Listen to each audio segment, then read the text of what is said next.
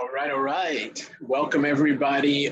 Please make sure that you subscribe, click subscribe, and you like the video so you don't miss out on any further content.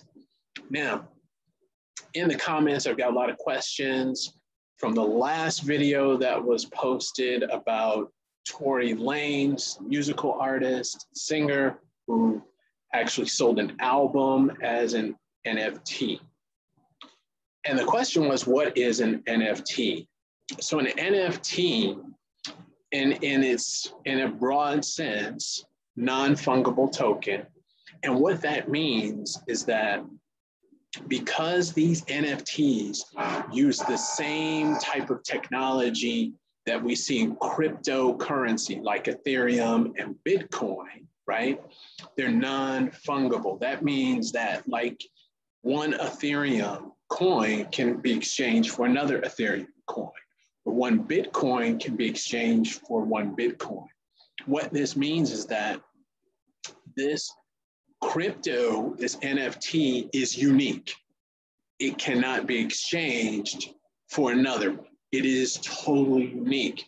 And that's what makes it very interesting. And that's what makes it great, is because with this NFT, it allows you to be the individual owner of art, music, videos, anything that's tied to it. It has a unique signature, very unique signature. So when we talk about the album that was sold, there were 1 million copies, unique, right? There were only 1 million copies.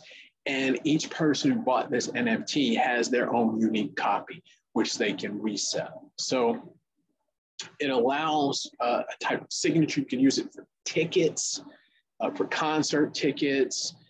There's talk of Gary Vee having a restaurant and he's selling NFTs for you to be able to access this restaurant. So there's many different uses for this. You see a lot of people making money on the resale value of NFTs.